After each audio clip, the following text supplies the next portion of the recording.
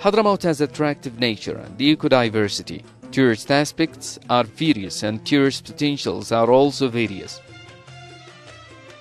Mukalla, Sayoun, Shihr, Tarim, Hijrain and the first skyscrapers, Shibam Hadhramout, are charming cities and narrating items.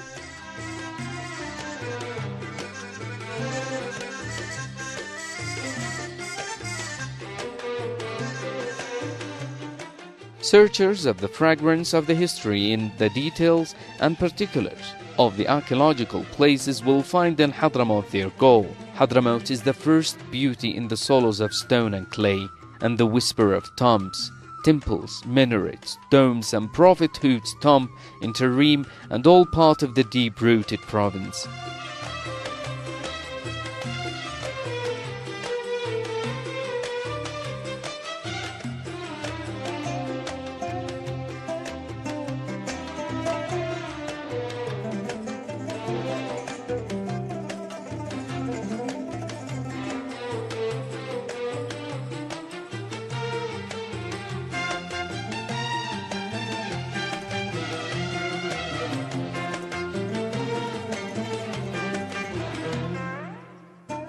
Mukalla is the pearl of the Arabian Sea, is the incense.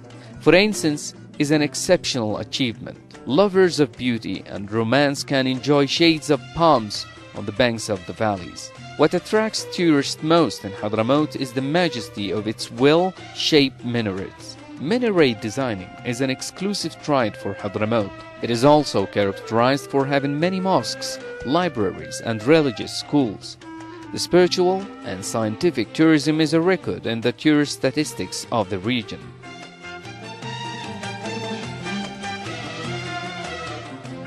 Hadhramout is the country of the Sultani palaces. These palaces are similar to each other in their architectural pattern. Quaiti of Mukalla is the Sultan of museums, archaeological pieces and inscriptions, while the Kathiri Palace of Sayoun is one of the most splendid architectural masterpieces in Yemen. Mihdar Mosque of Tarim is, however, one of the most famous architectural and spiritual masterpieces in Hadhramout. Hadhramout is wonderful, and it arouses brightness in one's soul. It has dragon's blood tree in Socotra Island, and also it is famous for Douani honey, whose international flavor diffuses from Hijrain Apyres and nectar of the valley.